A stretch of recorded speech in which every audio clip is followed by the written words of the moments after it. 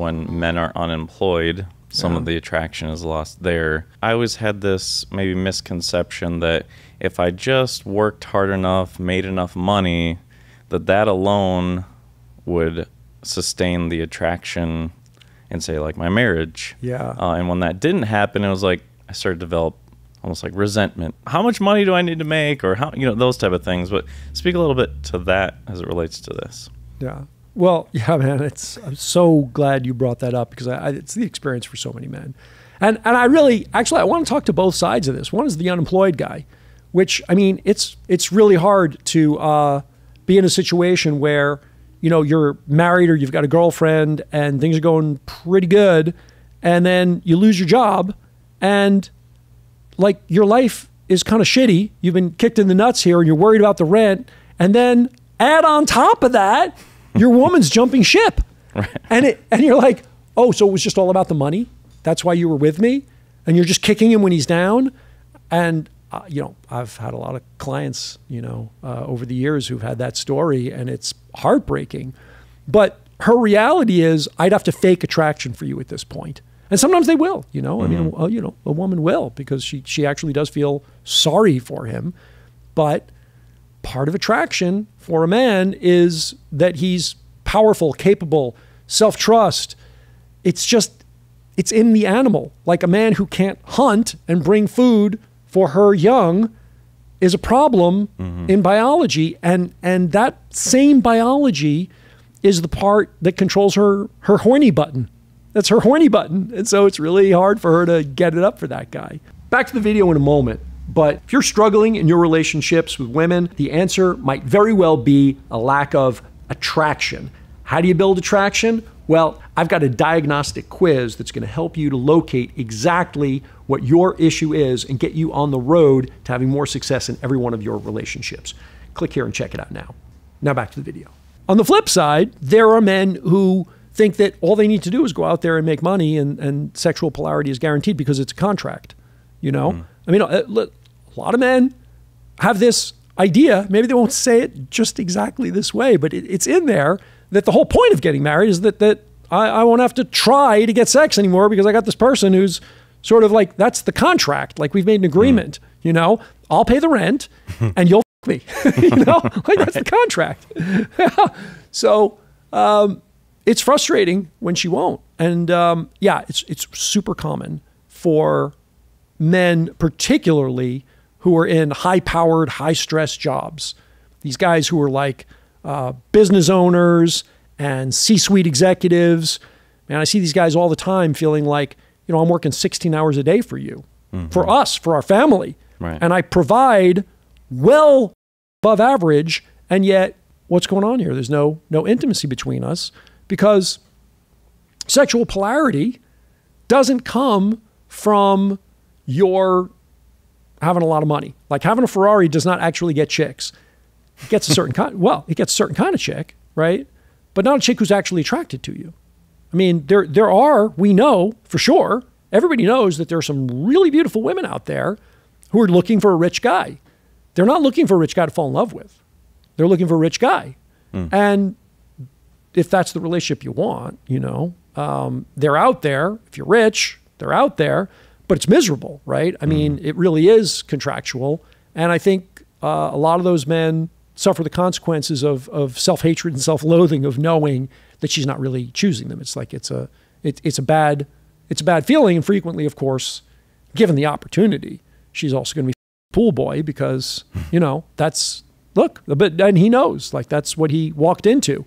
But it's so many men think like that's normal. Like, yeah, women, they're just into money. That's what women want. They want money.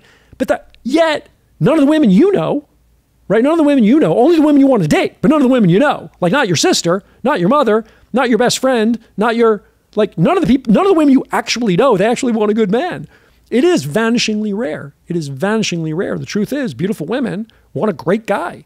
If he's rich, even better. But I mean, I kind of feel the same way about women. I mean, I want a beautiful woman. I want her to be beautiful. I want her to be kind and loving. I want her to be crazy about me, right? I want her to be fun to be with. And if her dad happens to be rich, bonus, right? You know, Right. nothing wrong with using the private jet now and then. So, I mean, money's fun. Money's fun. We all like it.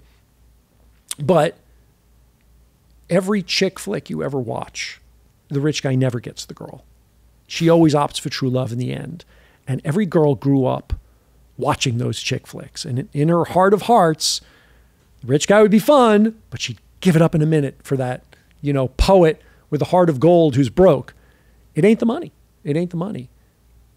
Other than, you know, if he can't support her. So there is this base minimum where she loses attraction for the guy who cannot protect her. She feels unsafe. She loses attraction for him.